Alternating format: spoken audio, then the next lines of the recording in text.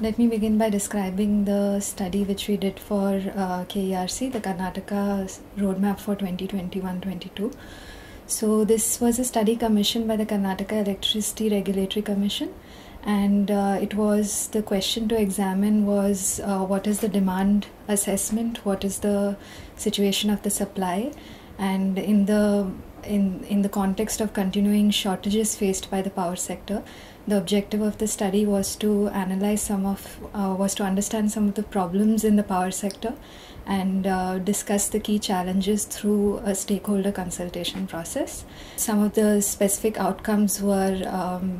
for instance, focusing on long-term power purchases for the energy security of the state,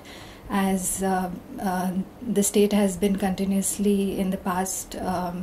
relying on short-term power purchases, which are more expensive than the average cost of power purchased by the utilities. So one of the key recommendations that we had was to focus on long-term power purchases and lock-in capacity, which is stranded due to other problems such as shortages in coal linkages,